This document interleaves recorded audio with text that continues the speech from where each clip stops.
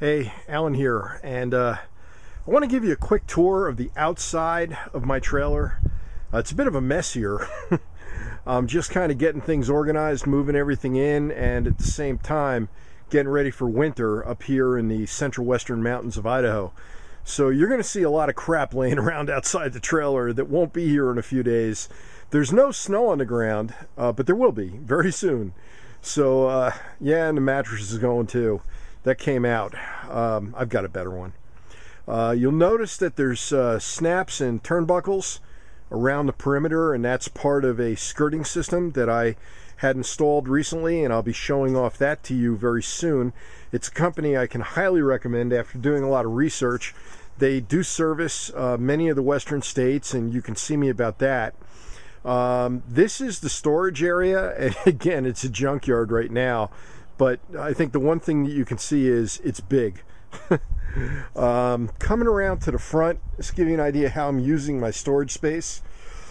Got a lot of stuff stored in this front compartment. This could also double as a generator compartment.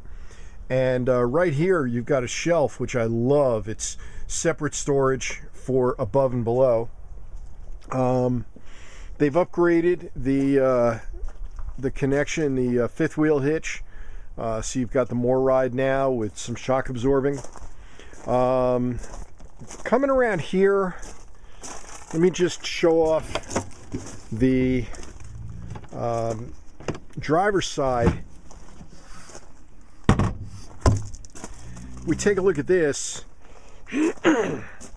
Again, very wide for the driver's side storage.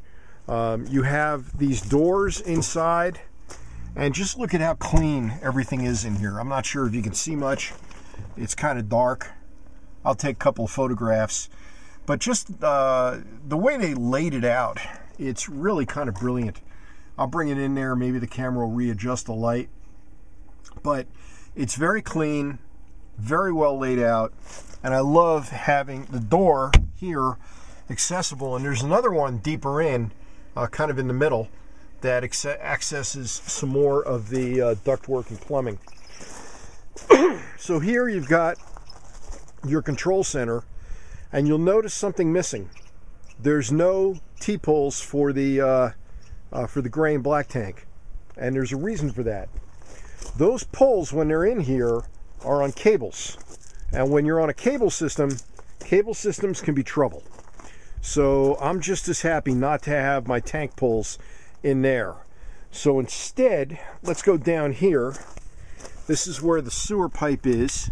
Now notice, this is the only plumbing that's exposed from the interior. The interior underbelly is completely sealed otherwise. And notice how clean the propane lines are. It's just done real well. Now your black is right there, and your gray is right there. So they're easy access. I'll be able to get at them from the skirt with no problem at all. So Goodyear tires, big ones, 16s, and shock absorbers, shocks on both axles, and the CRE 3000 suspension. Again, beautiful. 4-point electric leveling, not hydraulic. Now why? Because hydraulics leak, and hydraulics also require those tanks to take up space that could otherwise be used as storage. Again, fiberglass underbelly here, fiberglass underneath, just beautiful design. Look at how clean that is. You have one belt for the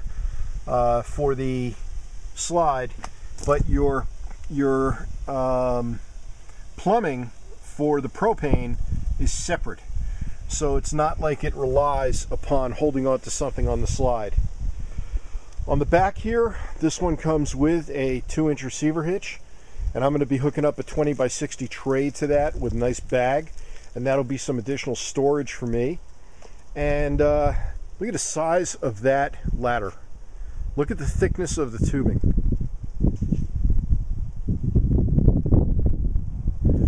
And again, something that impresses me, the fact that you've got fiberglass all the way around.